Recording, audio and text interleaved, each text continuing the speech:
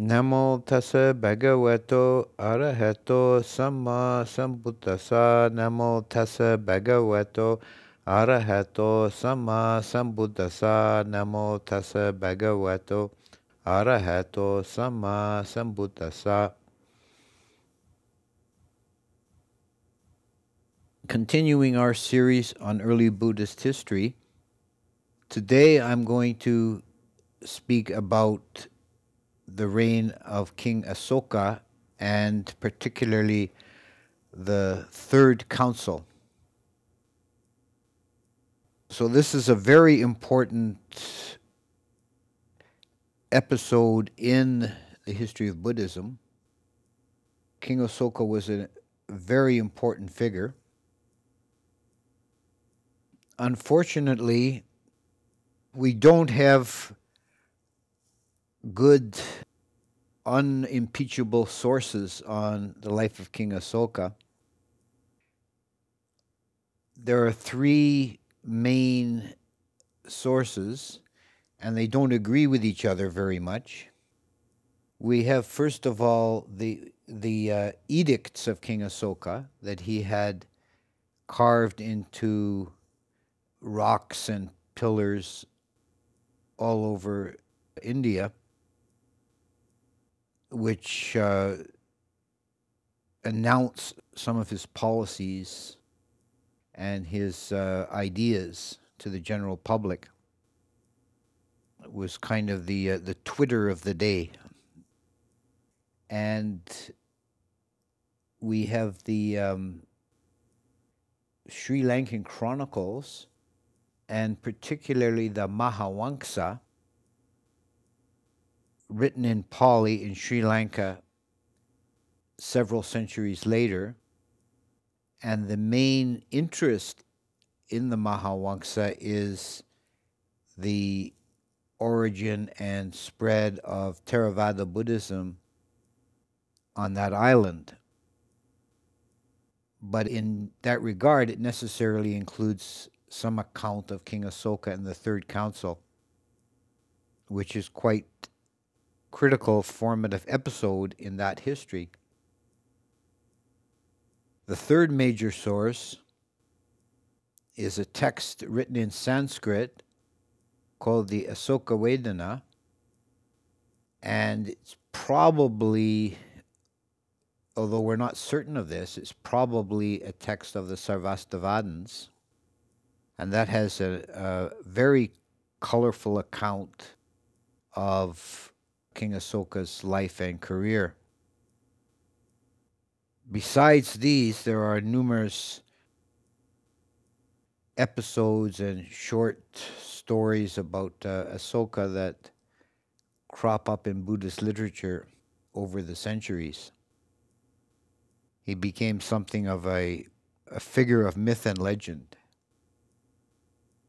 So, to begin with what we know about King Aśoka and his place in Indian history, at the time of the Buddha, as discussed in the first lecture in this series, at the time of the Buddha, northern India was divided into many small kingdoms and republics. Traditionally, they're listed as 16 Janapadas, but there were probably more.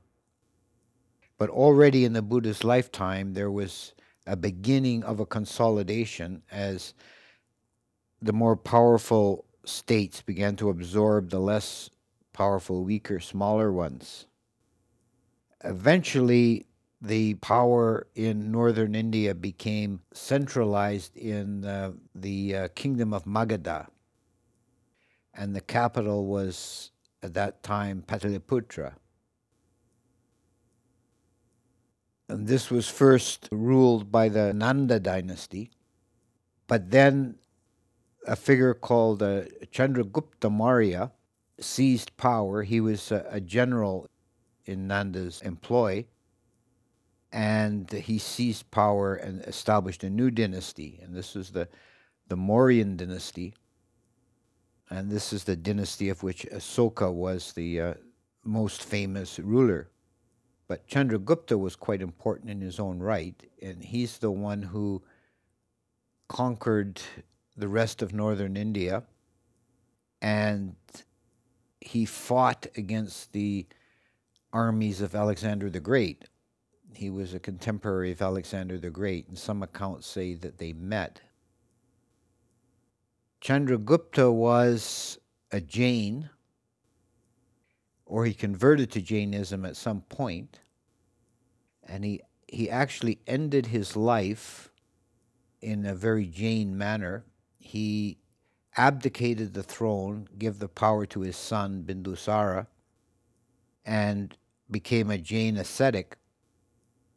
And when at the end of his life, when he was quite old, he committed ritual suicide in the Jain manner by starving himself to death. The Jains believe that making any karma is bad, and the best action is no action. So if you just do nothing, including not eating, you're doing the best thing in the Jain idea. His son Bindusara was an Ajiwaka. So none of these early kings were Orthodox Hindus. Aśoka was the son of Bindusara and the grandson of Chandragupta. And as we know, and it's very important for our history, at some point during his reign, he converted to Buddhism. And the accounts of his conversion are different in all our three principal sources. It does appear that before his conversion, he was quite ruthless and bloodthirsty. He's given the name in the Aśoka Vadana as Chandasoka, Aśoka the Fierce, before his conversion, and after he became Dhammasoka, Aśoka of the Dhamma.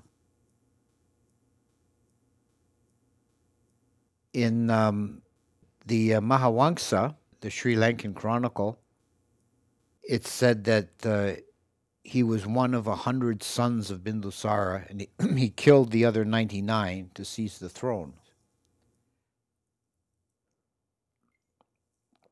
While we can make some allowance for Indian proclivity to exaggerate numbers, it's quite possible that Bindusara, as an Indian Maharaja, had many, many sons because he had many, many wives. So it was quite within the realm of possibility that he had dozens of sons. In the Aśoka Vedana, to establish the ferocity of Aśoka, an episode is recounted where he was relaxing in his pleasure garden with 100 of his concubines, and he fell asleep underneath an Aśoka tree. And there's a type of tree with pretty blossoms that's called the Aśoka tree. And his concubines, when he was asleep, they were unhappy with him because apparently he was very rough, and he had unpleasant rough skin, as the text says. So they, in their peevishness, they chopped all the branches off the Aśoka tree because it has the same name as him. And when he woke up and see what they had done, he flew into a rage, and he had them all burned alive as punishment.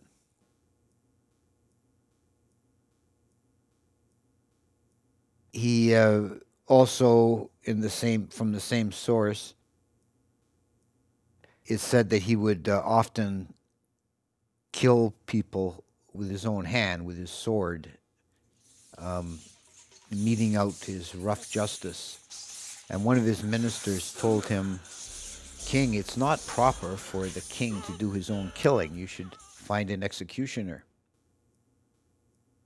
So, and this story leads into his conversion. This is the Aśoka Vedana version, and it's much more elaborate than the other versions. He had his minister go and search the country for someone who could be cruel enough. And in some village, they found a man who we would call today, we would call a psychopath or a sociopath. His greatest delight was catching small animals and torturing them. And all the other villagers were scared of him. And this minister thought, this fellow is perfect. He'll make a good executioner for Aśoka. So the fellow agreed, but then the minister says, according to law, you're still young. You have to get the permission of your parents. So he went home to ask his mother and father, and they didn't want him to leave, so we killed them. And the minister took him to Aśoka, and on the way they stopped at a Buddhist monastery for a rest, and the monk there was giving a sermon on the Balapandita Sutta of the Majjhima Nikaya, which is the one which describes in detail all the tortures of hell, the cutting and the burning and slashing and all these horrible tortures. And this fellow was just delighted. He says, what a lot of good ideas in this sutta. So what he did, under the aegis of the king, he built a jail that was called the Beautiful Jail, because from the outside it was all pleasant gardens and beautiful architecture, but inside it was hell on earth. Literally, he copied everything he could from the Buddhist hells, boiling copper kettles and swords and nails and every kind of torture possible. And he had the agreement of King Aśoka that the rule would be anyone who enters that jail cannot come out again. So many people were tortured to death in that jail.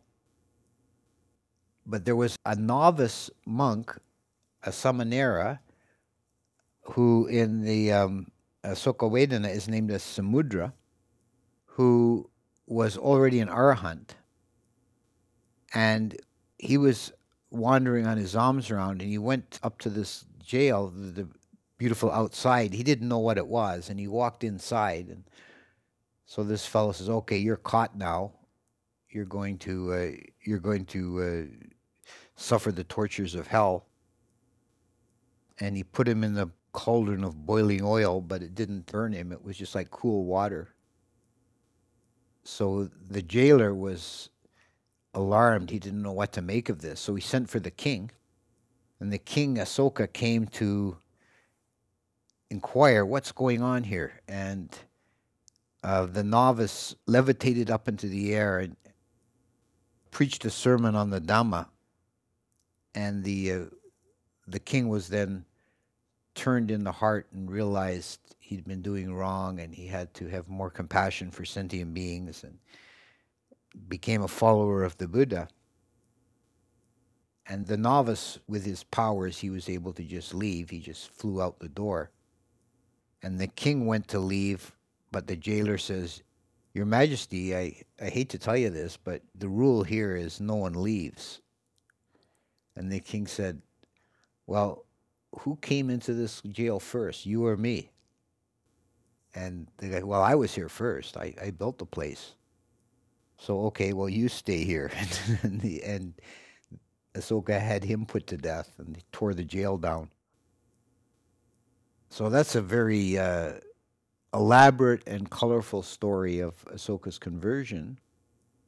And the whole Aśoka Vedana is like that. It's full of these miraculous events and elaborate stories. In the Mahavamsa, it's much simpler.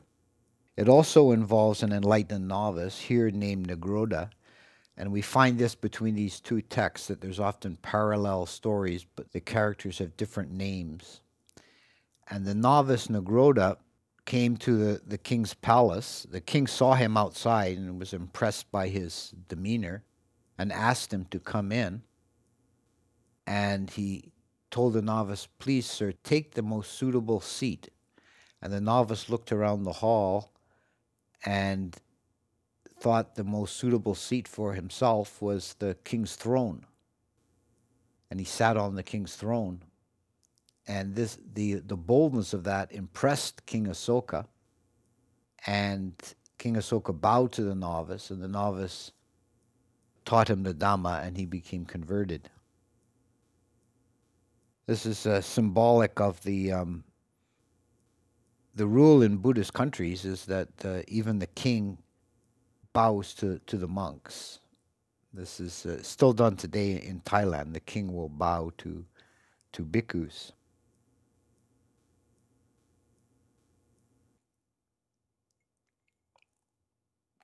The most likely account is actually from the Pillar Edicts, because this is in Asoka's own words. The empire he inherited from his father Bindusara covered most of India, in fact, most of the subcontinent, the greater India. So it would include, in today's geography, it would include Pakistan, probably most of Afghanistan, Bangladesh, the whole subcontinental region was a huge empire, but they hadn't yet conquered the south, the very southern part of India. And Asoka wanted to complete the empire, and he launched a war against the Kalinga kingdom, which was the one of two and the more important of the two kingdoms in the southern tip. And he conquered Kalinga, but then was appalled by the slaughter. Said that 100,000 people on both sides died in the very bloody war. And he then heard Buddhist preaching about respect for life and non-harming, and he felt remorse at having caused this great slaughter, and he converted to Buddhism.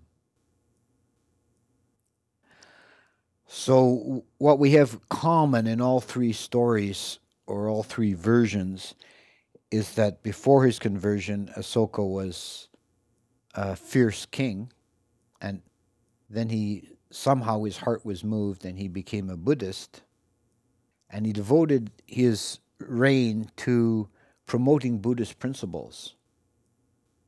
In the Pillar Edicts, many of them admonitions towards non-harming, and he's probably the first ruler of any state in history who actually extended protection to animals.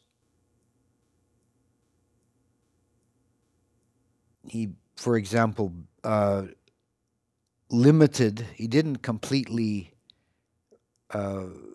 go vegetarian in his court, but he limited greatly the number of animals killed, reduced it by a huge factor. And he banned hunting for sport, although hunting for meat was still allowed. And some species of animals he protected, banned their killing altogether. It's possible that he also, and this would have been also a first time ever, he might have banned capital punishment or abolished capital punishment. This is uncertain because the language used in that particular pillar is in an obscure dialect, and there are different interpretations of it. As these pillar edicts were in many different languages, he was trying to reach everyone in this vast empire with many different groups and languages. Some of them were even in Greek. So he became a devout Buddhist. This is clear from the Pillar Edicts. One important program of King Asoka that is mentioned in both the Asoka Vedana and in the Mahavamsa is the building of stupas.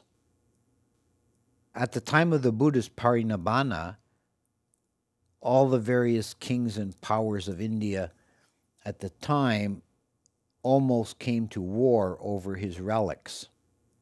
And this was settled by agreement. There was a Brahmin named Drona who agreed to make a division of the relics into 8 for the 8 kings and powers. Some of them were republican powers that claimed a share of the relics. So he divided the relics.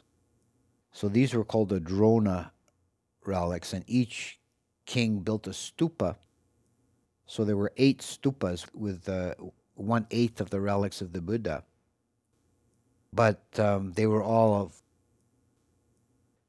geographically relatively close to each other. They were in the Majjhima Padesa in the central Ganges Valley.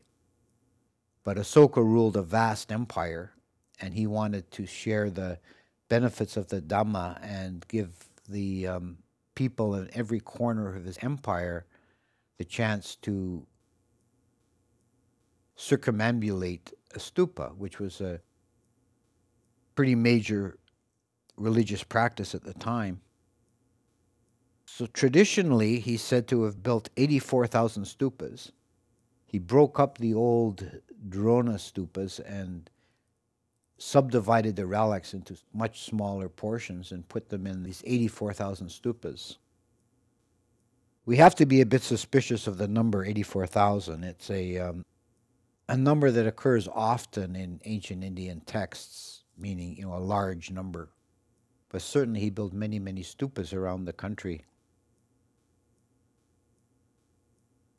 There's one episode that's recounted in commentary to the Digha Nikaya. It's one of these scattered stories about Aśoka, that when he went to break up the stupa of King Ajatasattu, king of Magadha, it was protected by a mechanical sword wheel. King Ajatasattu had built some kind of booby trap, so anybody who tried to break the stupa would get torn up with these swords. And King Aśoka was unable to approach, and these swords would start whirling. But then the god Wesakamma, the architect of the gods, the Devas from Tawatingsa heaven, appeared, and he shot an arrow into the middle of the sword wheel and broke it. And a voice cried out from inside the stupa, "Enter, wretched king." And Aśoka was insulted and couldn't understand why he was being called wretched. And the story doesn't explain it either. It's just sort of leaves it as a curiosity.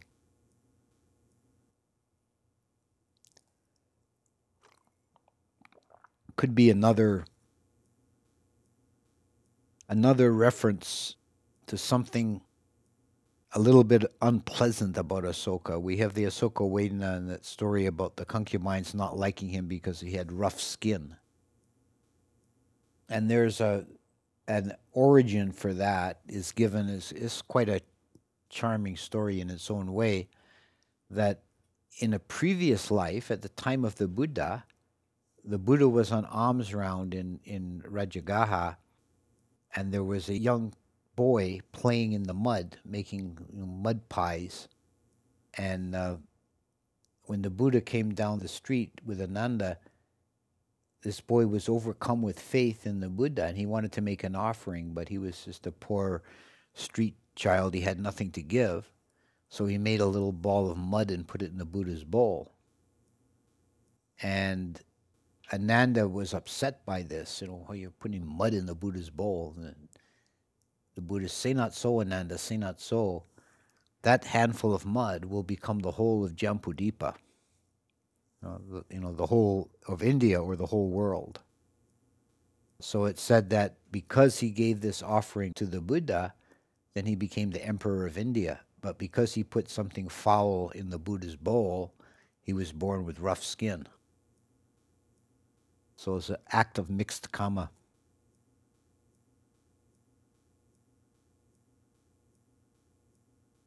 And Aśoka, by ruling all of Jambudipa, sometimes he's called Chakravarti of one continent. Chakravarti is a world ruler who rules all 4 continents.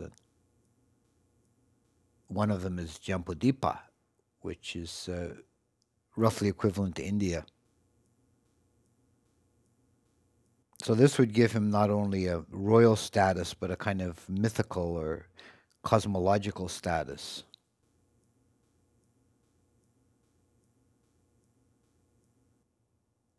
Now, the most important event in terms of Buddhist history that we need to deal with is the Third Council. Now, there are some modern scholars who doubt the veracity of the Third Council because it's only mentioned in the Sri Lankan sources. It's not mentioned at all in the Aśoka Vedana. But that doesn't really seem a convincing reason to reject it. The Aśoka Vedana is quite full of fabulous events. It's not really a sober history. While the Mahawangsa does have some miraculous events, it's generally more sober, and it's focused on the history of Buddhism and how it come into Sri Lanka. The beginning of the idea of the Third Council was that King Aśoka had been so generous to the Sangha and founded so many monasteries and offered so much food and other requisites, cloth and everything needful, that many unscrupulous individuals were pretending to be monks to get free food and lodging. Well, they put on a robe and show up and get fed. And it said that there was a crisis began to occur when the proper monks were uncertain who was a monk and who wasn't. And it's part of the Vinaya that if the monks hold a Sangha-kama, like a patimokkha or an upasampada ceremony, and there are improper or non-monks participating, it invalidates the action.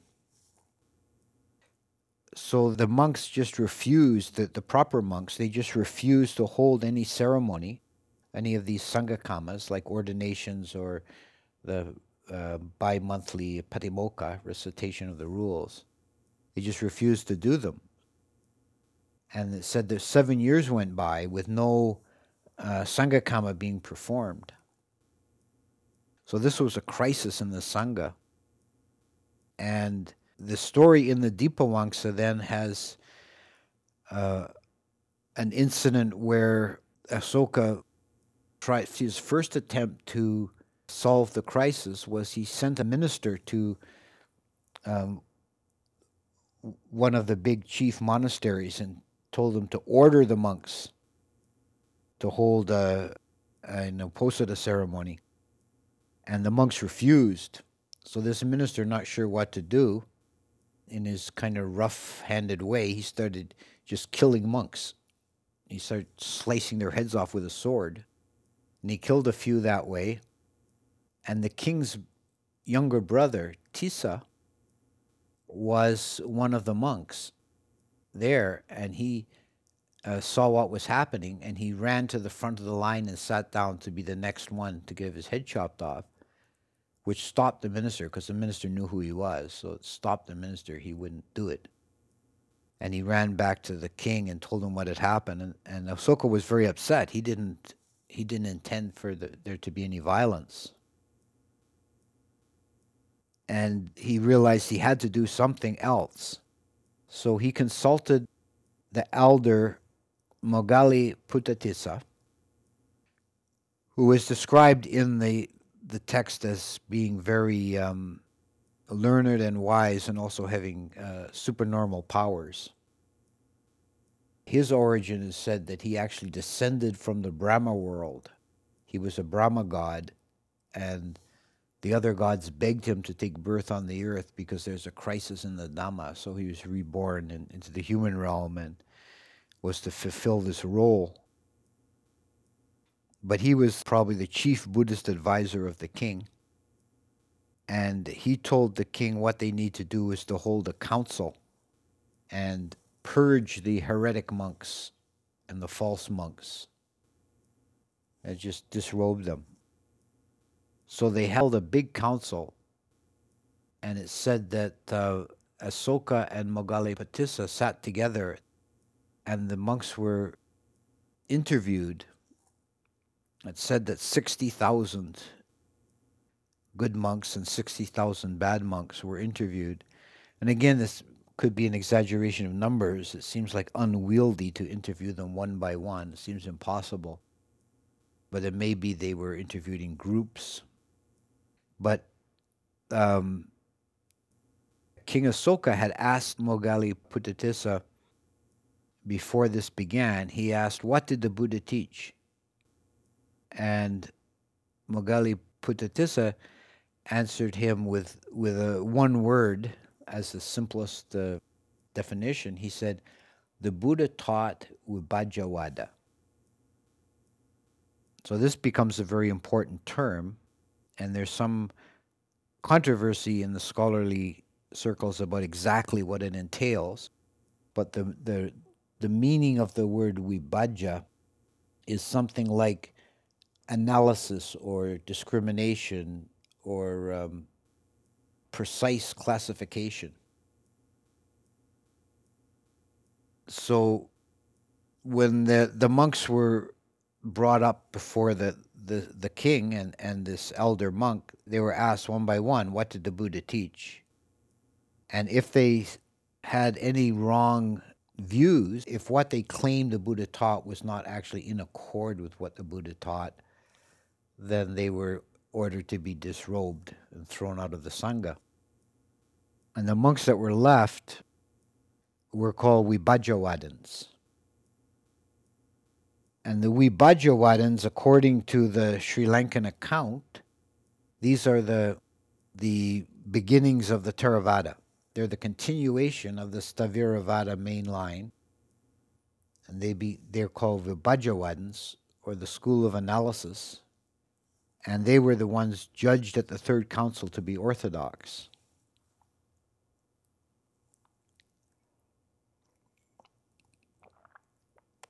It's also thought by many of the scholars who've looked at this period that whether it happened at the Third Council or not, this is roughly the time when there was the split between the Vibhajyavadins and the Sarvastivadins. The Sthaviravada route split into these two branches at that time. And it may be that the largest group that was excluded from the Orthodox Sangha at the time were Sarvastivadins. And this makes some sense doctrinally because of the Sarvastivadin view that past, present, and future are all the same. They all exist. Whereas the Orthodox opinion was, no, we have to discriminate between past, present, and future. So Vibhajyavada. We have to make the distinction between past, present, and future. They're not the same. So Vibhajyavada sounds like the name was specifically chosen to distinguish themselves from the Sarvastivadins, the all-exist school.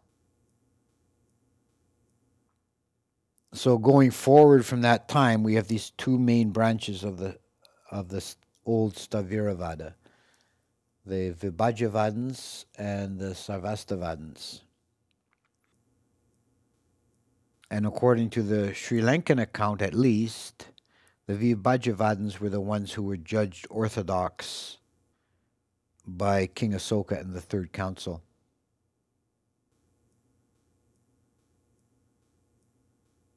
There are other episodes subsequent to that were a part of the story of King Aśoka. One of the most important, probably the most important after the Third Council and the building of the stupas, was the sending of missionaries to many foreign countries. in all directions. And I'll talk about that a bit more in the next installment when I want to talk about the coming of Buddhism and Theravada to Sri Lanka. But there was also the promotion of devotion to the Bodhi tree. This was a very important theme, that King Aśoka was the first ruler to really make a special holy place out of the Bodhi tree. And the Aśoka Vedana has another one of its colorful stories. One of the king's principal wives, his favorite, was Tisya Raksita, and she was kind of haughty, jealous woman. And she heard that the king was sending all this gold and fine things and perfumes to Bodhi to make this shrine around the Bodhi tree. And she thought Bodhi was another woman. She just heard this name Bodhi and she didn't know it was a tree. She thought it was a woman, and she became very jealous. And she hired a sorcerer to go and poison Bodhi. So this it was a Batanga woman who then went to the Bodhi tree and put some poison in by the roots, and the tree started to wither. And then the king was upset, and of course he was distraught, and the word got back to this queen what had happened, and she realized her mistake, and she ordered the sorcerers to reverse the spell and heal the tree, which she did. Finally, at the very end of Asoka's life, when he was old and ill, he had apparently, and various accounts agree on this, that he had a prolonged illness at the end of his life. He didn't go suddenly. And his son began to take over the rulership of the kingdom, kind of unofficially, and tried to rein in the excess of King Asoka's spending.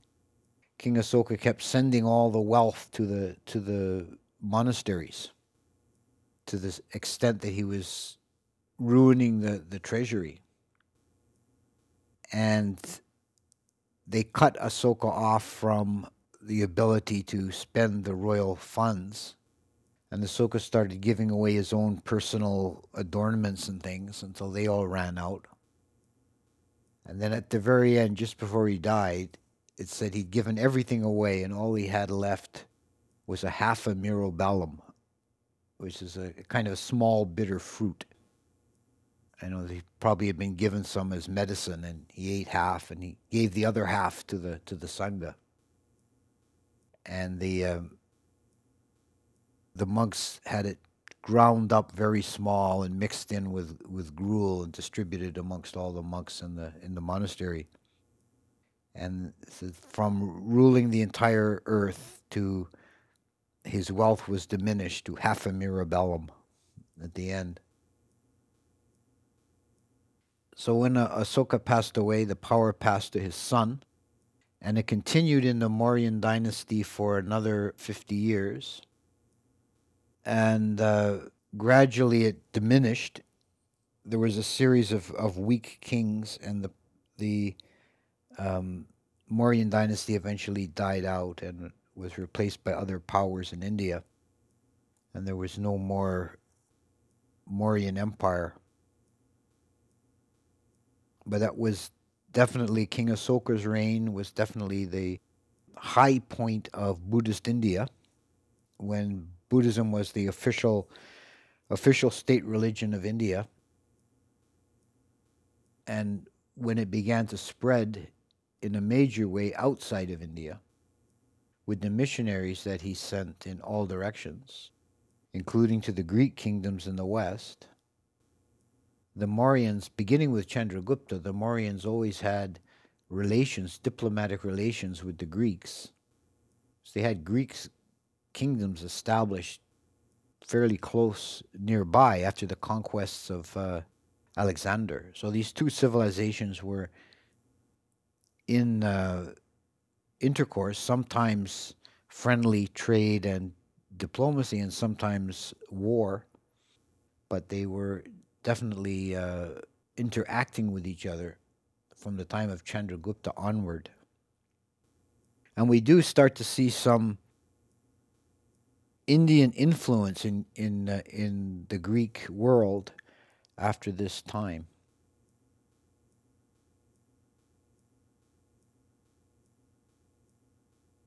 So this is a bit of an account of the reign of King Asoka. And to summarize what we know about King Asoka for sure is that he was a very powerful Indian ruler, probably the largest Indian empire ever, even greater in extent than British India, because he had Afghanistan. He was a very powerful Buddhist, very devout Buddhist ruler, built many stupas and distributed the relics, and all Buddha relics in the world today come from these Asoka stupas. And sent missionaries out proselytizing all the other countries. And it seems very likely that there was a third council. It was held under the aegis of King Asoka, but we have to be a little cautious here because it's only in the Sri Lankan literature that we have an account of the third council. And during his reign, probably at or shortly after the third council, there was the split between the Vibhajavadins and the Sarvastivadins. So that's King Asoka.